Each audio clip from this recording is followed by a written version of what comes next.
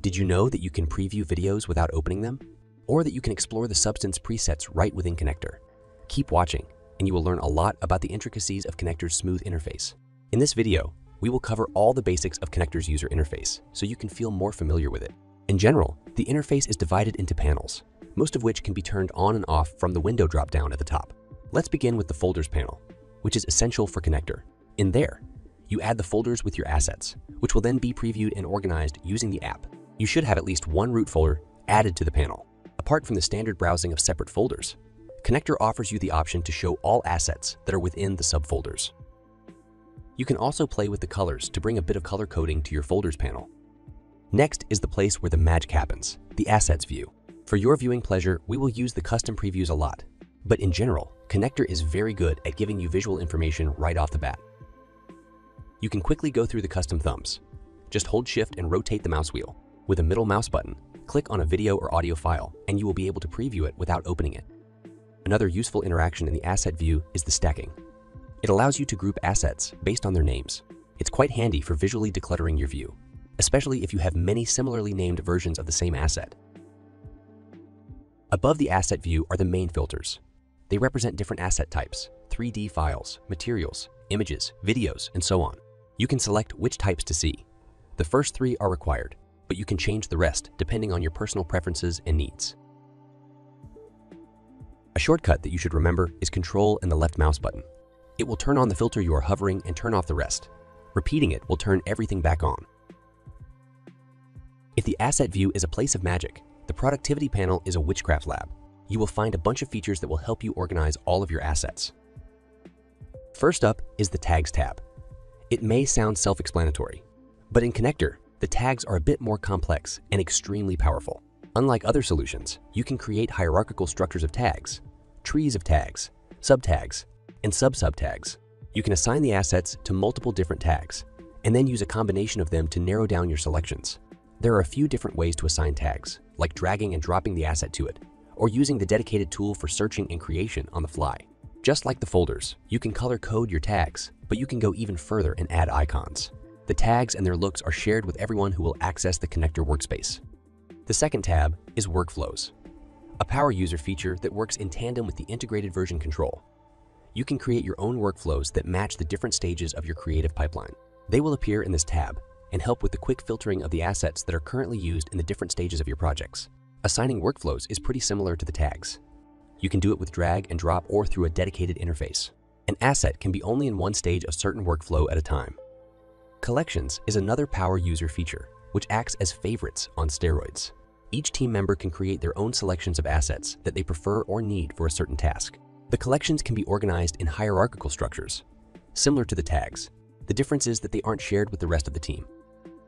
The Dynamic Sets tab gives you the ability to save the current state of the searches and filters and recall them at a later date.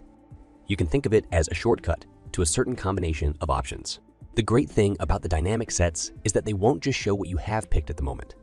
They will show you all of the new assets added to the library that fit the criteria that you have saved. Like the collections, the dynamic sets are personal. Next up is another power user feature, the collaborative ratings. They give a chance to the team members to express their opinions about the assets with a couple of clicks. There are three criteria that you can use: stars, likes, and approvals.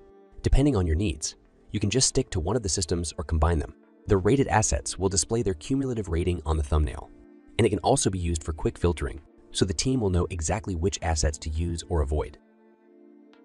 Talking of filtering, meet the secondary filters. Their main purpose is to act on the metadata that's assigned to the assets and narrow down the asset view.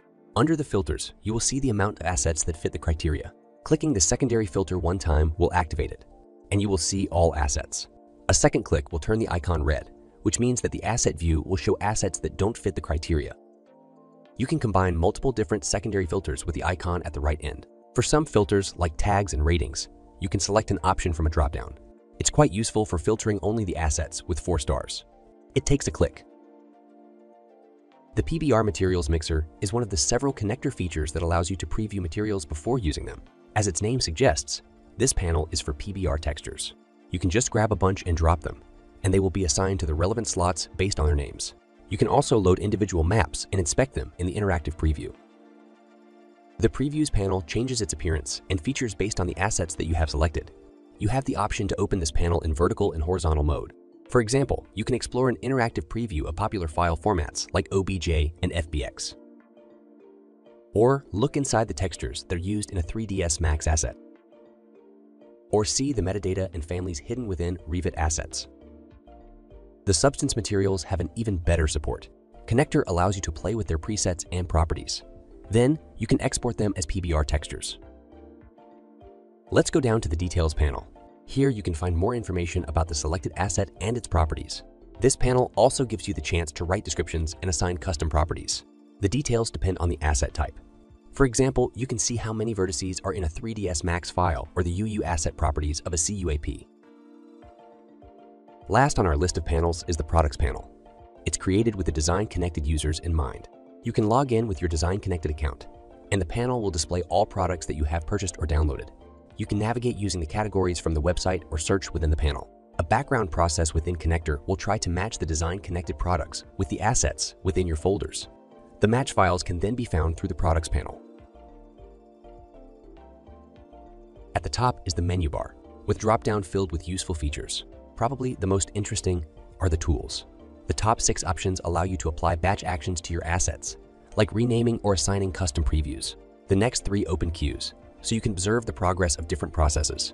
After that, we have a set of system tools that are mostly for power user features like web catalogs and shared content metadata. These options won't appear in personal and shared workspaces. The integrations drop-down will help you install the specific plugins and add-ons. The settings are self-explanatory. You can adjust some of the preferences and the asset types, as we already showed.